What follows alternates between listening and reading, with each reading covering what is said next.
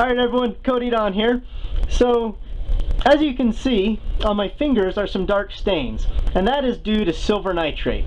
This happens to chemists quite often, you know, like if you accidentally touch something that had a drop of silver nitrate on it, it gets on your skin, you don't realize it till later, and it leaves your skin with a dark mark, like you can see here, and it is considered almost impossible to remove.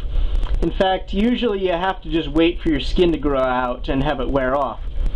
And this is really bad if you have like a job interview coming up and you got silver nitrate stains all over your hands, and it makes you look dirty even though you're really quite clean.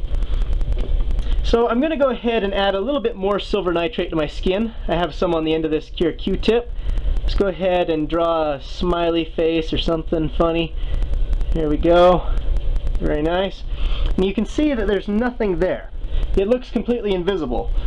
You can even wash your hands, you know, like get a good rinse, you know, dry them off, and it looks like there's nothing there.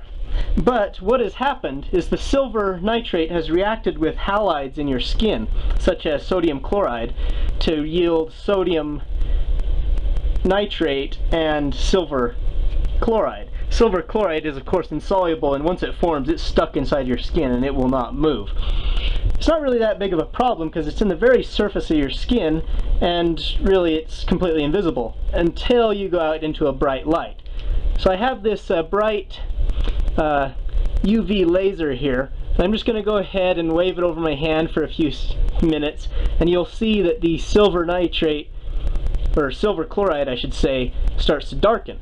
What's happening is the silver chloride is getting hit with the photons of light, and if they're in the UV spectrum, they're having high enough energy that they actually knock the silver off of the chlorine, yielding you a single atom of pure silver and chlorine gas which comes off. Now this yields you silver metal, which of course is quite insoluble. I mean, you'd need nitric acid in order to dissolve it. And nitric acid is really not going to work in this case because the chlorides in your skin will just form silver chloride again. So it would only be a temporary fix, if anything. But as you can see, I've got a nice little smiley face on my hand now, along with these dark spots. And, well, I'd be stuck with these for quite some time if I didn't know how to remove it. Fortunately, I happen to know that sodium cyanide, in the presence of oxygen, will dissolve silver quite readily. I mean, that is what they use in silver mining. And it'll also dissolve silver chloride, so it's actually going to permanently remove this staining. So I have some solution here on this piece of paper. I don't have enough cyanide here to kill me, so it's not going to be really that big of a deal. But as you see, when I wipe this cyanide solution on my hand, the smiley face goes away quite rapidly. That of course is because it was a fairly, you know, light layer of silver nitrate. Go up here to where it's a little bit stronger, it'll take a bit longer. But as the cyanide dissolves the silver metal, it makes my skin clear again. And good as new. See that? So if you got a job interview coming up and you're a chemist and you've got silver nitrate stains on your hands, maybe a little bit of cyanide wouldn't be that bad to go ahead and try to remove it. I of course wouldn't recommend this because cyanide will absorb through the skin, and if you get too much, well, it could cause issues.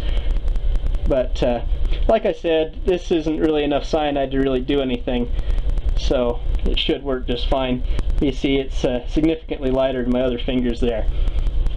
Anyway, I hope you enjoyed, and I'll see you next time.